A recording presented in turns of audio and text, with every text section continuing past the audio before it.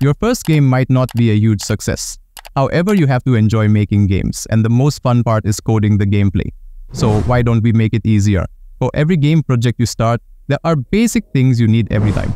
Assets like fonts, sounds and buttons, manager scripts for managing sound levels, UI interaction and more.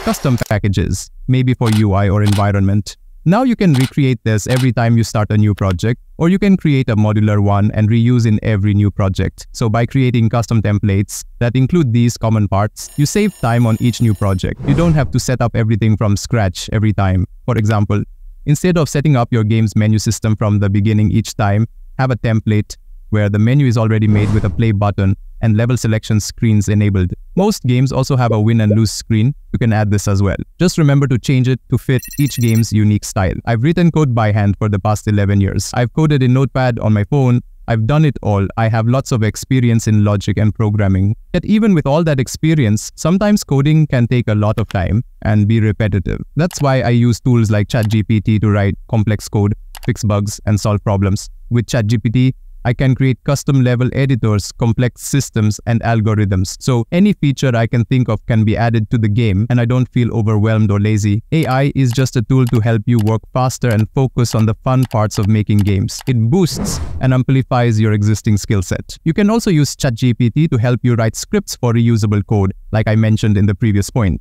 Let me know if I should do another video on this topic specifically. If your ideas are small and you can spend some money, you can hire a freelancer to develop the game for you. This way, you can focus on designing the idea and working with the freelancer to make it real. Imagine having a great game concept, but not enough time to code it yourself. By outsourcing, you can still see your idea come to life without doing all the work alone. So you just need to find a reliable freelancer, look on websites like Upwork, Freelancer, or Fiverr. Explain your idea clearly. Provide drawings, examples, or detailed descriptions. Set a budget and timeline. Agree on how much it will cost and when it will be done. Communicate regularly. Stay in touch to make sure the project is going well. This means you can bring your vision to life without having to handle all the coding yourself. It saves you time and lets you work on other projects or focus on important tasks. However, working with freelancers needs trust and clear communication.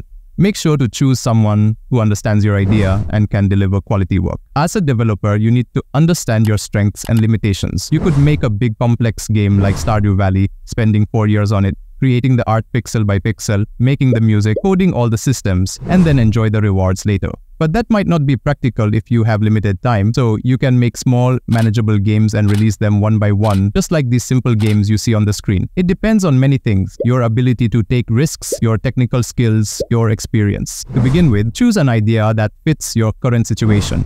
If you're working full-time, you might be able to spare only 2 to 3 hours a day to work on a game. Therefore, pick a project that is small but still exciting to you.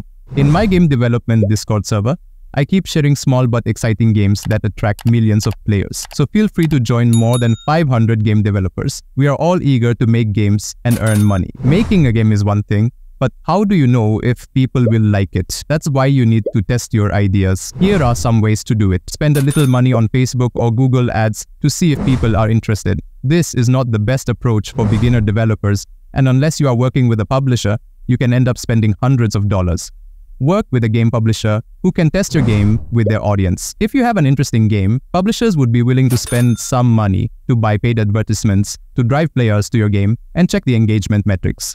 Go on Reddit, YouTube, or Twitter to share your gameplay footage and upload a demo for the players to try it out.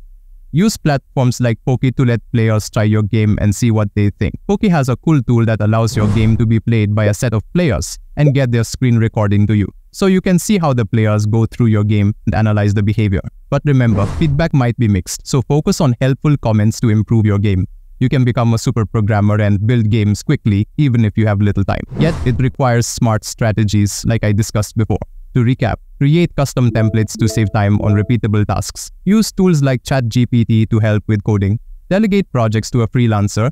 Choose ideas that are manageable given your time and resources. Validate your ideas early to make sure you're on the right track. Now that you have a game ready, how can you earn money from it? Check out my other video to understand how you can earn money while sharing your games for free with millions of players, so you can enjoy making games, see if players like them, and maybe even earn some money, all without spending endless days. I hope you enjoyed this video. Drop your questions or feedback in comments or my Discord server.